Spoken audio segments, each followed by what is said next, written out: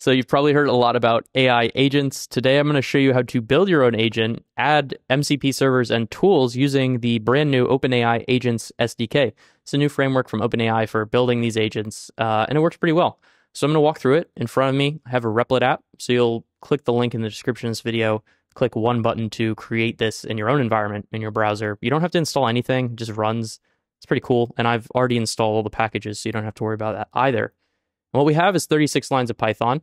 We're going to go through it here. I'm going to start with this agent. So we're defining an agent using this framework.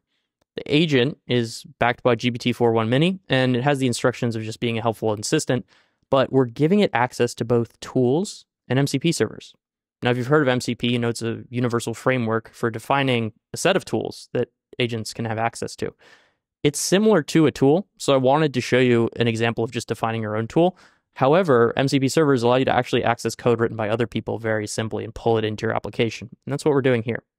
So we're giving our agent access to MCP Fetch, which lets AI fetch websites. And we're giving it access to our own custom tool that I defined here on line 7 that just returns the current time. The really neat thing is that AI is going to understand how to use the MCP servers because of the protocol, because of how it's defined.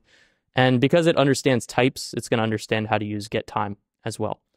Now, the prompt here is going to say, hey, get the contents of docs.replit.com and summarize it, but then also return the current time. So because we have our OpenAI API key here, that's the only other setup required for this app is to drop your API key in. We can just click the run button, and we're going to execute our application on Replit. Now, back in the days of old, AI couldn't do stuff like this, right? You go to ChatGPT and you're like, tell me about this thing, and it would say, sorry, that's past my knowledge cutoff. Now, right, like OpenAI is giving models access to tools, Anthropic's giving models access to tools, so the models are getting smarter and better equipped. And I think you're going to see a lot more of that in the future as AI gets access to this stuff. But you can see on the right here, we pulled in our summary of the updates, and we have our timestamp in UTC. Just like that, we built an agent in 35 lines of Python that could do stuff. That's really cool. So you can imagine doing more complicated things, right? Like automating some manual stuff you have to do. Maybe even pulling in an email API and then sending that somewhere, or pulling in a notifications API, sending it to Slack. But even though this is running in the browser, you didn't install anything, we got it working this far, you might want to run this every day at 5 p.m., every Friday, at 5 a.m., I don't know, run it whenever you want to. What's cool is that Replit Deployments, you just go to deploy, you go to schedule job, set up deployment, are going to allow us to do just that. So I can come in here, I'm going to enter every Friday at 9 a.m. We're going to generate, we're just going to turn that into basically a time to run. And since all we're doing is running this main file, I can click deploy once we get that cron expression. Whoop, seems like it errored out there. I can click deploy once we get that cron expression. And this is just going to work, right? And it's going to run at that timestamp every Friday on a schedule.